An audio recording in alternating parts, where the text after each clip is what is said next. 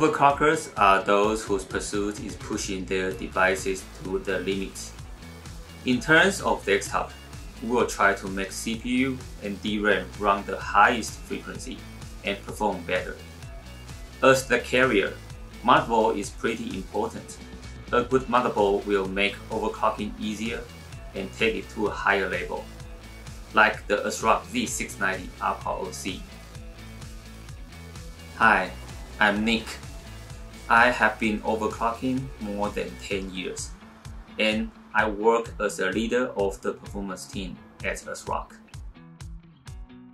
A so-called OC motherboard should have good power, great PCB material, and well-designed circuit layout.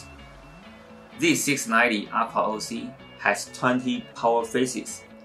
With 105 ampere SPS MOSFETs, it provides an extremely smooth power to the CPU and ensures stability.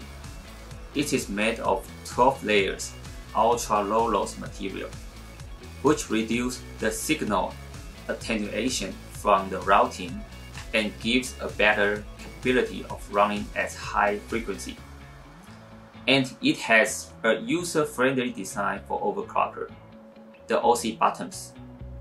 They could adjust B clock, voltage, profile preset in an easier way and quickly switch to different modes like the LN2 and slow mode. Okay, we have told you the advantage about OC related design of Z690 AQUA OC. All these factors will cause a huge impact to overclocking. However, they are all considered and well handled by ASRock. Z690 AQUA OC is no longer the bottleneck and can be a good carrier unleashing the whole potential of the CPU and memory. And yes, we successfully ran the Core i9 12900KS at 7.8 GHz and broke lots of records on this motherboard.